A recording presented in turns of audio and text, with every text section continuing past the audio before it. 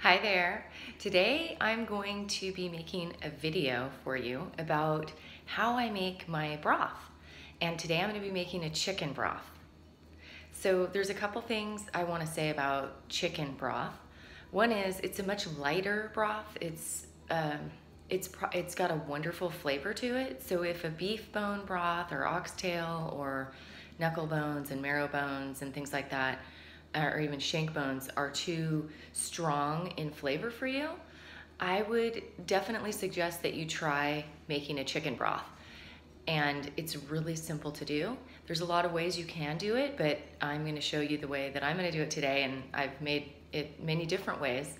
And today I will make it a specific way that is pretty simple, very straightforward, and also I just want to point out a little bit more about chickens. So I have raised and processed, a nice name for slaughtered, my own chickens before, and it's quite an experience. And so what I want to say about that is that I noticed a lot of things about chickens when they're raised naturally in a sort of free range environment. And that is that when you take all the feathers off, they're actually very tiny underneath. And so the giant chickens that you see at the market, at the regular supermarkets, and that you might buy from a local butcher or whatever, they are so large that there's no way that a chicken would ever be that big unless you pumped it full of growth hormones and other things.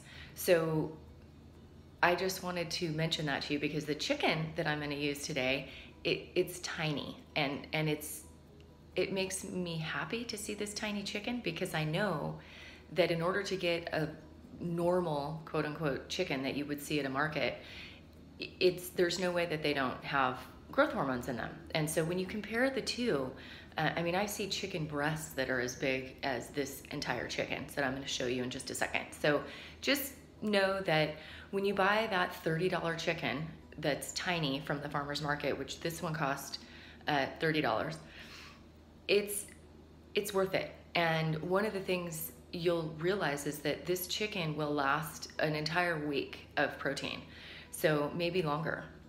So with that dozen fresh eggs from the free range happy hens that are running around that cost me $7, and the $30 chicken, that's enough protein for my husband and I to have for maybe a week or more. So the things you can do with this chicken are many recipes that you can make from it. Not only soup, but chicken salads, and you could roast the chicken before you made the soup broth out of it. So you could have a whole meal before you even make the broth. But today I'm just going to make the broth without roasting the chicken first. And this chicken meat and the broth will last at least a week. So that's protein for a week for less than $40, and maybe 2 weeks, honestly. So we'll see how long this lasts, and I'll get back to you. Okay? So here we go.